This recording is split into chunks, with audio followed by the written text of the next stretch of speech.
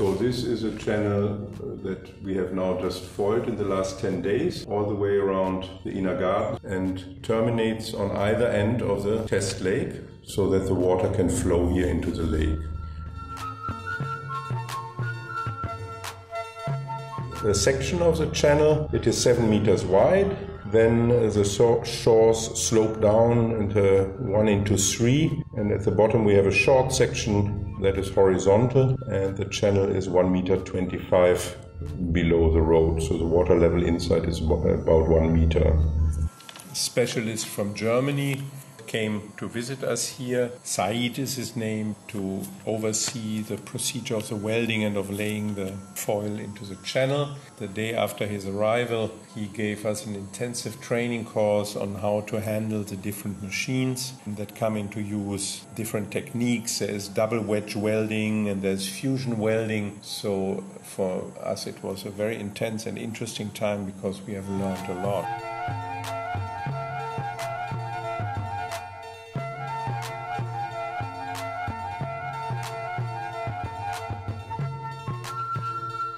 The actual laying and welding team would come in the evening around sunset at 6 p.m. and on most days they work till midnight and even after. Because we are now in the middle of the summer season and it was not possible to work during the daytime. The HDPE liner is black and attracts a lot of solar radiation. It becomes so hot that one cannot touch it. We can only work in the evening and in the night.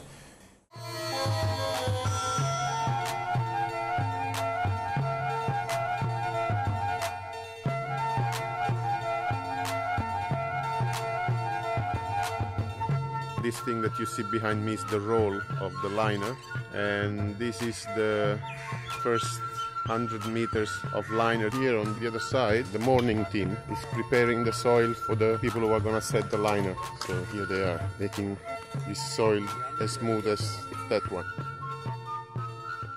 In the morning, the third team would go around and test the double wedge welds that had been done in the previous night, and see whether they were all according to specifications, and we can now say that we are 100% sure that the channel is fully waterproof. Now that the entire channel has been lined with the HDP, we started covering the foil with some granite chips. This is mostly to protect the sheet against solar radiation, but also against mechanical damage.